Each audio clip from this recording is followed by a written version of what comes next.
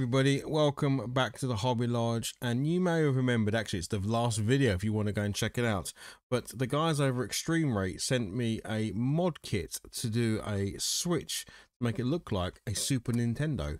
It's a really cool little kit, and like I said, I've done a whole video on it, which is the previous video to this one, where you can see how I go through and do the whole process. But we're not here to talk about this kit. No, because I saw on their website that they had two other kits that I was really interested in. One was for the actual Switch dock, so the original dock that the machine comes with, and also for the Pro Controller to do exactly the same thing, to just mod them up so they look like they're from the Super Nintendo family. So I thought, why not reach out to them, see if they'd be up for me doing a follow-up, and they were, and they sent me those two kits. So yeah, I'm going to flip over now to the actual part where I put these together so you can see them. Then when I come back, I'll show you the end results. All right, see you in a sec. As before, I'm just going to talk over this video at high speed. So yep, removing the back there, as you can see, it's easy just to pop that off. And then I'm taking the 4 screws out of this area here, this square. I used a pair of little tweezers here because some of the screws for me were quite hard to get hold of, and the screws weren't magnetic at this point. So again, I'm now going to remove more screws from the outer casing. Then this whole back piece should then pop out fairly easy. There's no need for force here. Next piece, just take that ribbon cable out, flip the header up, take the ribbon cable out, and as you flip over the PCB, you can remove the power. And then just continue to remove the screws from this part of the case. I believe there's about 5 or 6 of them. Just go around, take them all out, and then the whole back piece should come away quite nicely. Now, I am using the screwdriver set that came with a kit, but if you have a precision tool kit with a better handle, you can use that. That bit was quite fast, but that's because all of those parts just slide out. So the actual cradle for the Switch itself, and then the slide plate at the top, just slides back in again, as you can see, and there goes the cradle back in. So there's no screws there whatsoever. Once you've taken out those main screws from the back, you're just literally lifting these pieces out and then sliding them back into the new frontage. Now this bit was fiddly. This bit here where I've kind of gone off camera a little bit is because I'm trying to feed that ribbon cable and power cable through the hole in that back piece, and it was a bit fiddly. So however you want to do that, just, you know, I'm trying to do it on camera, obviously that was difficult, but just poke those through the hole so it comes out the other side. Then you can screw this back piece back in again, and then you're ready to replace the PCB. Obviously I'm going to plug in the power first and then the actual data cable. There we go, just plugging in the power, flipping it over, just dropping it in place. It just clips with those 2 little clips on the side, and then I'm going to just make sure that's in and then put the clip down. And then we're on to the back piece.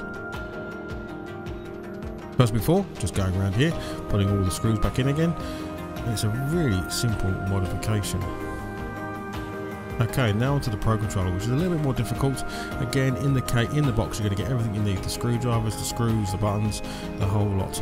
I am actually still sticking with those screwdrivers. I do later on grab my own precision tool set because I just find the handles on these, for someone with large hands, I do find the handles a little bit hard to work with. So, for the most part, worked absolutely fine. So here we just move the screws from the bottom and from around the edging so that we can keep taking each layer off. Obviously just pop the battery out as well. So we're going to take this back piece off here, and this exposes the next layer of the Switch controller. Work your way around, and then that's the one connection point. I removed the data cable just there. You see that sort of bottom right hand corner. You can see where I removed the data cable, which connects obviously the Switch PCB back to the buttons. Here, taking out all the screws. Now this is one screw where I did have a problem, so I have kind of come away here and grabbed another screwdriver to sort of fix that bit. I'm just trying to find the right screw here, and I kind of like to leave this stuff in just because I could edit it out, but ultimately you want to see the whole process I'm going through, because I'm no expert here, and yeah, sometimes things don't work and you have to go and grab another tool or try something else. So here we've removed all of the membranes and all of the buttons, and we're going to put all the buttons back into the new shell. This bit's probably the bit that took me the longest, purely because maybe I should have laid out the buttons better, but it was quite fiddly to work out which buttons went where because I just don't remember quite easily. But the nice thing is they're all shaped, so once you kind of get the gist of it, they can only go in one way, so you're not going to get it wrong. And then I'm just going to go back round and replace all of the membranes on the back, so everything is in place and secure. And I just realised that actually one of the membranes was still on the actual board. It's stuck to the other side. But once I put that in, that's quite easy. So now screwing the first PCB in place with the buttons on. Again, I just switched to my other screwdriver just because some of these screws were, I was having difficulty getting some of these screws back in again. But it's just the reality of doing it, you know. Big fingers, little tiny screws. It's not always easy to do. So yeah, you'll get around it, no problems. Reconnect the PCB using that little data cable, so use a little pair of tweezers just to slide that in and then clip the clip down. And now we're just going back through and replacing all of the screws that we took out to put the switch controller back together again, which is actually really simple to do. Now, coming up are 2 errors that I made, but I'll leave them in, and you may notice the first one straight away, and the second one I will bring up as we go through. But the first error is about to come up now, and that's just as I'm getting very excited because I've nearly finished this, I screw everything back in again and I put that back piece on. And what have I missed? Well, as you're about to see in a minute, I have missed the battery. I haven't put the battery into the switch controller, so as I put this all together, I get all of the pieces back on, and then immediately realise I've got one piece left over, which is the actual battery. So I undo these parts again, re-undo the back, and put the battery back in. And I'm also putting the original switch case back on as well, so actually there is a new back piece on. So when I show you the controller in a minute, you'll see that I've replaced that as well. But there we go, it's done. There you saw me go through building and modding up the Pro controller.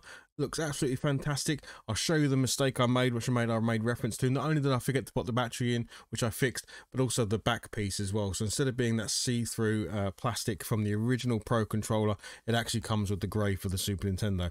But yeah, I think you'll agree, that looks really freaking cool, right? I really like how that looks, and it feels great in the hand. The plastic is super good quality.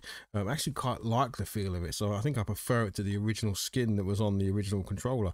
But yeah, really happy. And of course the dock as well. So there we go, that's the finished dock look, and you can see, I mean, this was pretty easy to do.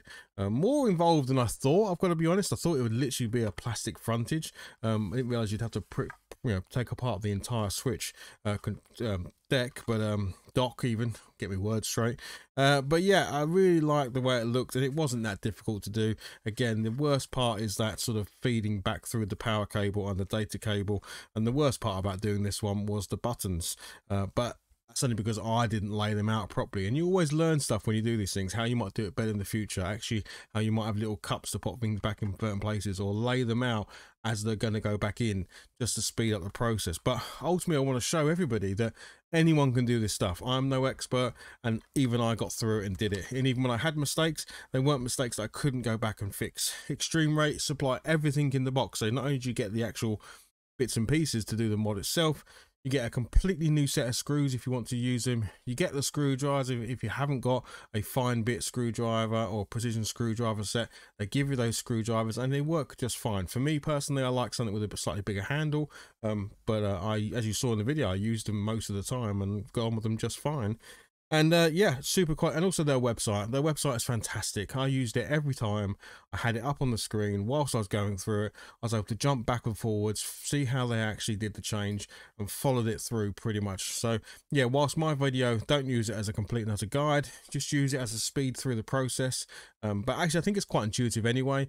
But their website, which I'll link below, has got all of the video guides you need to be able to do this stuff yourself. So yeah, I now have a fully Super Nintendo'd up Switch, and I'm just well chuffed with it. I think it's fantastic. It's gonna look great when it's on display, hooked up to the telly and everything. And yeah, there we go. So I'm gonna leave you a little bit of outro now of the device, and I'll put some other side-by-side shots with the Super Nintendo and other bits and pieces so you can see it all together. But yeah, really happy. So I'll speak to you soon on the next video. Okay, cheers all, bye bye.